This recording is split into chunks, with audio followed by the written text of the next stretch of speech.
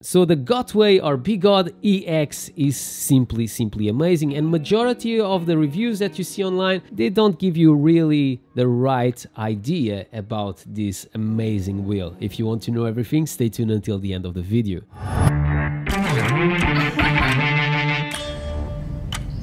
Hi everyone, Marcus here from MADpack, and if you love EUCs, PEVs and everything that have an E of electricity, this is the place for you. And let's talk a little bit more about this amazing wheel that many of you guys don't really understand the wheel. And I have to say that this wheel is really a wheel for heavy users, okay? Even me that I'm so light, I managed to feel connected to the wheel, so if you have more weight, I think you are going to even love more this wheel. But let's talk about what is my first impressions of this one. Is not maybe the full review that I want to do, but today is just to give you my first thoughts on the Gotway Begode EX. So when we go back in time, and if you look to the videos from my good friends in United States, that wheel is just the first generation. So e-wheels received that wheel and is sent to YouTubers so they can give their opinion about the Gotway or Begode EX, and the opinion was not the best in the world. So in that time they had a different motherboard, they have already changed that, and obviously there are things that I don't like so much on this one, but overall the wheel is really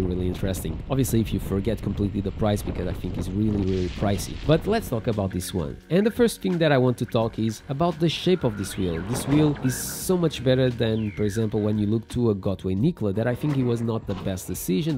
The wheel looks nice, but that shape just brings wobbles and is much harder to control, even if it's an amazing wheel. The plastics on these ones, they feel stronger. Like I speak to you guys on a previous video that I've done about the RS, where that RS that I review it was crashed at 45 miles per hour. If you want to check it, definitely check that other video. But the plastic, they feel stronger than the plastics that you'll find, for example, on my Begode or Gotway MSP. Something that I think that Gotway just came backwards is on the front light. The front light on this wheel is simply rubbish. I really don't like. Obviously it doesn't blind others like, for example, my MSP, but is not strong as I would like. So I have already talked about that. I would love to see a wheel that have some lights that can adjust, so when you are curving to the right and when you are curving to the left, you have an extra light that will turn on and turn off. Also, if you look to the RS that have much more LEDs, I don't understand why they don't have done the same approach on this wheel, because it's not really visible at night. So just to point it out, you need other stuff to make you more visible. Let's talk about the suspension. I'm not going to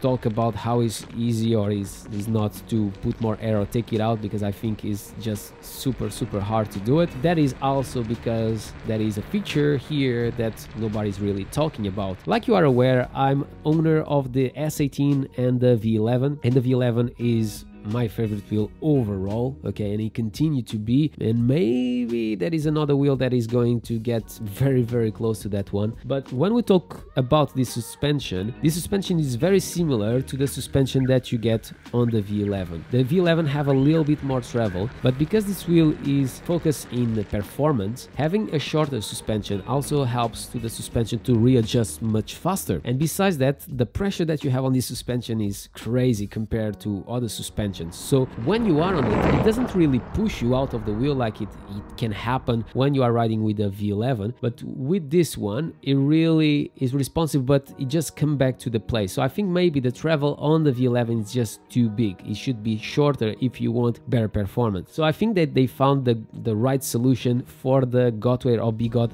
EX. But what I don't like is how exposed is this suspension. So if something hits this suspension, say goodbye to your EX, okay? But when you are riding with this one, you feel completely disconnected in the beginning, because the wheel in this case is 39 kilos. I'm only 73 kilos. Unfortunately, I'm getting heavier. It's more than half of my weight, so it makes it more difficult for me to, for example, get that first momentum to accelerate. When you get some speed on this wheel, is simply amazing. I don't have any issues to brake, but if you try to brake with this one, you definitely, and obviously accelerate, you definitely need power pads. I don't feel that you need power pads on the EXN. Obviously, if you want to take better profit of your EXN, you definitely should use it, but in this wheel is a must-have. It's not a wheel that I will recommend you to use without, because the surface is really slippery. Besides that, it's a very heavy wheel. So let's talk about the motor, because I think people don't really understand this motor. So this wheel is really heavy, like you are already aware of it. 39 kilos, you have the biggest motor on the market. So your first reaction is that the wheel will respond better than, for example, an EXN or something like that because the motor is stronger. And it's not true, because the wheel is so heavy. It takes you a little bit longer to just make it go in front, okay? It's like if you ask to a football player that have 50 kilos to compete against another one that have 90 kilos, let's say, and you are expecting that the guy with 90 kilos will win because he have more muscles. It's not true. So when we talk about speed, obviously weight will have a big impact on that decision and on those results. But when you reach that plateau with this wheel, forget it. It's like it goes, and you feel that the motor doesn't want to stop. But obviously, because it's so stronger, the motor, you also absorb more energy than, for example, your EXN. I didn't have tried to do the range test for now, but I hope that I'll be able to do really soon. After that first momentum to accelerate, this wheel flies, and going in a very irregular surface was the best wheel of all that I tried until today. If you are searching for a wheel that is super comfortable, this wheel delivers that. If you are searching for a wheel that you have plenty of battery, this will deliver that to you. If you want a wheel up to 40 miles per hour, I think this wheel is also perfect for it. Another thing that I want to point it out in all these wheels is this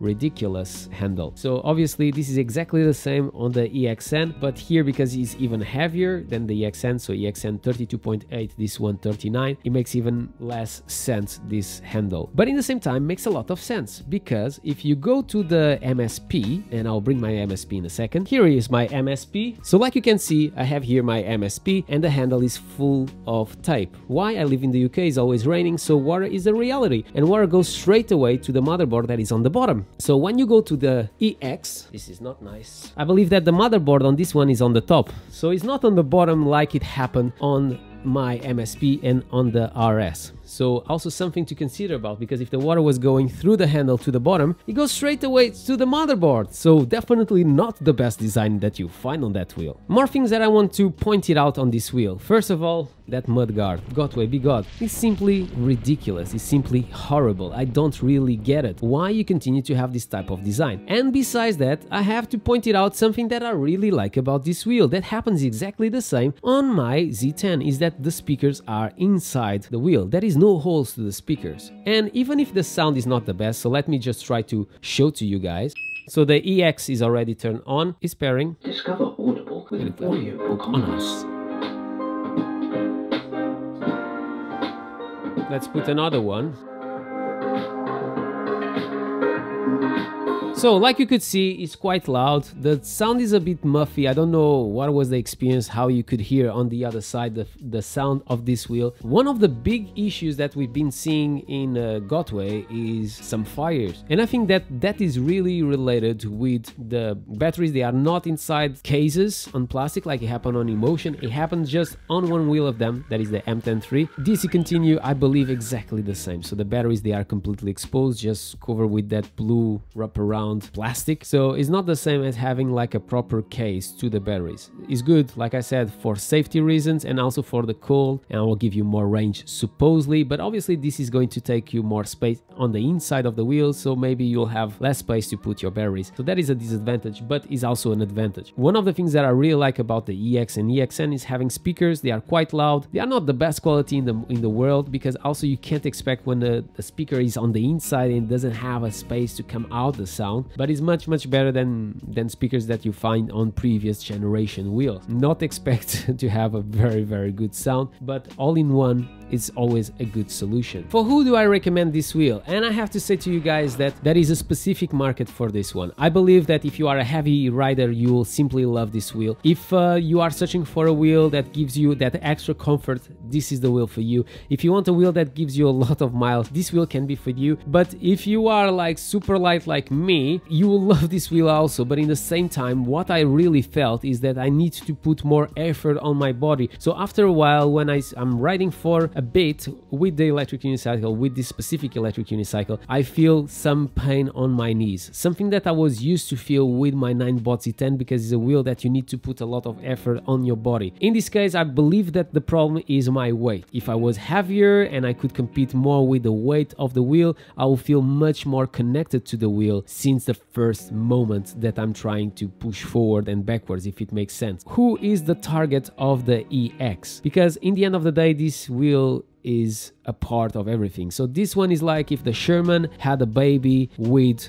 the 9Bots E10, if it makes sense, and in the end I will explain you why. So this wheel is not for someone that lives, for example, in New York. So if you live, or even for example here in the UK, in London, I don't think that is the wheel for you. This is a wheel that you go in the middle of the traffic, or you have specific roads where you can go and you have plenty of space to accelerate and to brake, because this wheel takes a little bit longer to accelerate and takes a little bit longer to brake. If you live in a city that maybe is dangerous, I don't live in those type of situations, but even recently someone tried to steal my wheel when I was riding. Hopefully in that day I was riding with the Begode EX I. Even if they seems very similar, they are completely different, and I was really thankful to be on that wheel because I managed to run away from them. Otherwise, if I was on the EX, I would have lost my wheel for sure that they will have catch me, because this wheel, even if I have a bigger motor and is after a while is more responsive than the EXN, the first moments, the first meters, this wheel is much slower than the EXN. So just to point it out, and I'm comparing the EX